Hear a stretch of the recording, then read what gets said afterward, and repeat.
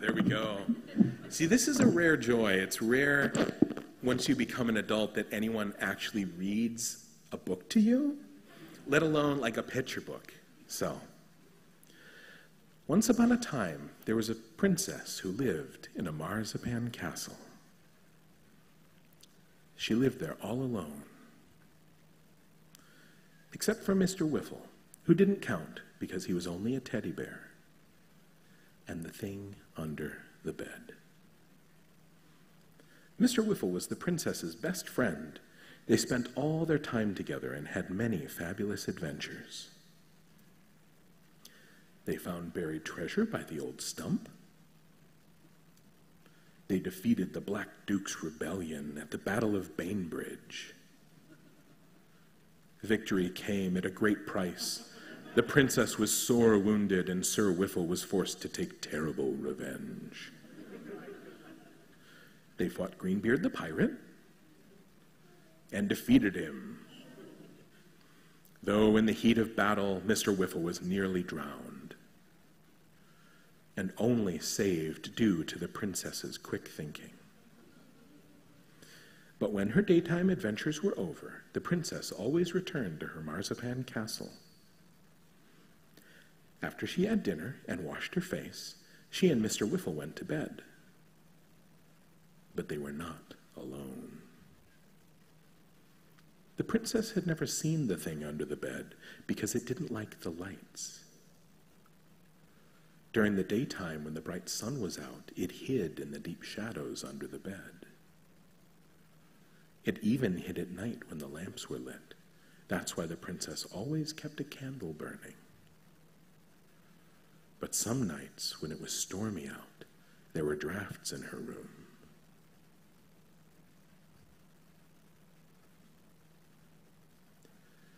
And then the thing didn't need to hide anymore. The princess had never seen the thing, but she knew what it was like. It had great wide eyes that could see in the dark, and a great wide mouth for tasting things. It had thin, flat lips and a wide, flat tongue. Its skin was greenish, grayish, brownish.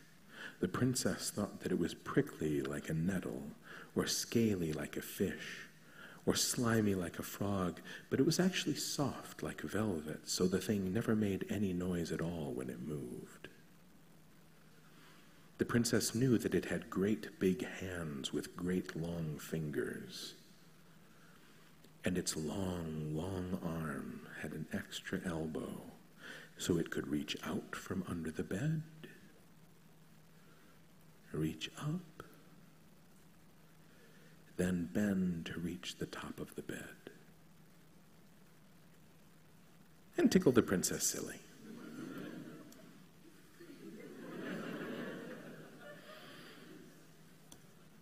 One day, a package arrived for the princess. The princess loved the kitten. She and Mr. Whiffle spent a long time trying to decide what his name should be.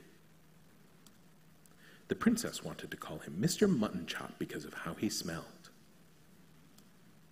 Mr. Whiffle wanted to call him Moloch because of his pointy, pointy claws. They compromised by calling him M.M., or Emmy for short. But then Emmy got lost. He wasn't in their treasure mine or in the old cave. Mr. Whiffle suggested they look in the river, but Emmy wasn't there either. They knew he couldn't get over the wall or past the gate. They looked everywhere, but they still hadn't found Emmy by dinner time. Oh. That night, the princess couldn't sleep. Thinking about her lost kitten made her tummy hurt. Even worse, her candle was short, and the night was long, and her tummy hurt.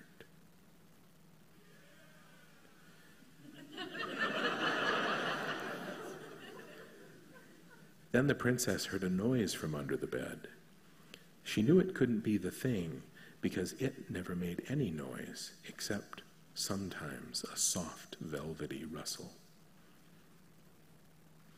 The noise sounded familiar to the princess. It was the sound an animal would make if it wanted to cry out, but it was muffled and quiet. Then the noise stopped, and the princess heard a soft, velvety sound, like something was reaching and bending, reaching and bending. Then something wet and warm fell onto her face. Drip, drip, drip. Then Mother Moon came out from behind a cloud, and the princess saw what the thing was holding.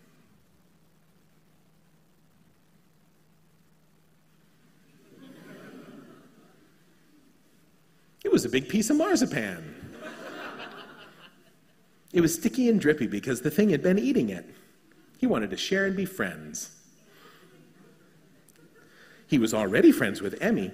They had been playing under the bed all day. Emmy had been trying to call to the princess, but she couldn't. She'd been eating marzipan with the thing, and her little kitten mouth was all gummed up. When she tried to mew, it came out more. But now that they were together again, and now that the princess had met the thing, she wasn't scared anymore. And so the princess ate them.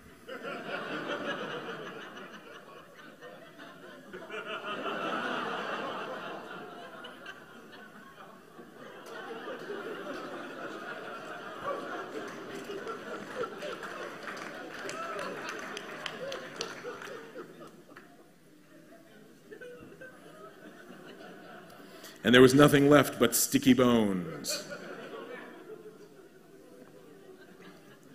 So she and Mr. Whiffle made a fort out of them. And had tea. So,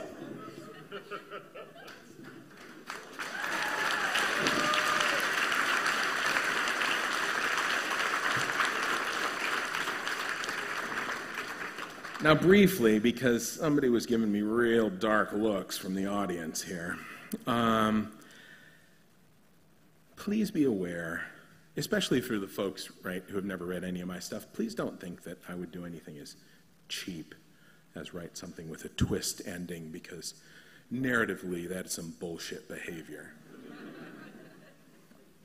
This is a story that if you're not paying attention in the right way, you just probably don't understand.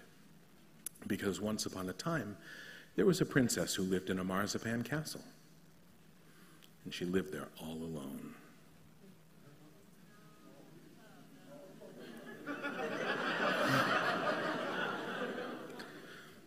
You know, and it might be fair for you to make certain mistakes because there are tropes in here. There are props that support the fact that this is a children's book. You know, there's pictures, there's a few words, there's a princess, she has a teddy bear. We have like a description, a minute description of physical characteristics, like, oh, what big eyes you have. But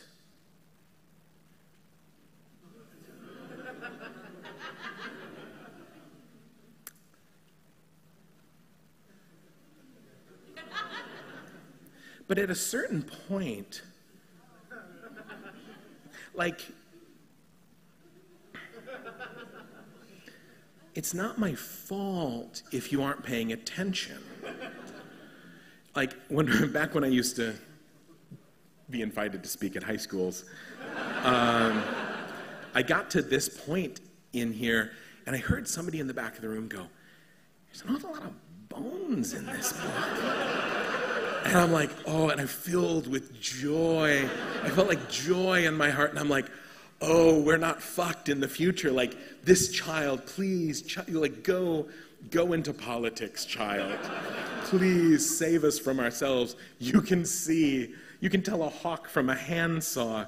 You know that something is not right in this story, because at some point you really have to be willfully ignoring the things that are in here. Can you see the heads on pikes way down by the bridge? They still hadn't found Emmy by dinner time.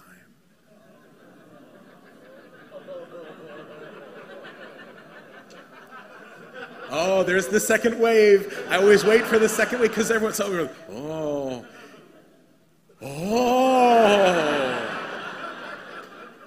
Thinking about her lost kitten made her tummy hurt. Okay, there's another group of people who just joined the rest of us. This is not a pet. This has never been a pet. So yeah, there's a lot else going on here. I'm not going to show you everything. But yeah, this is just a different story that you were maybe... I love this page. I could not love this page more. If I had more time, I would read you the second one where she gets a little brother. Oh yes, it is everything you imagine. Now I will say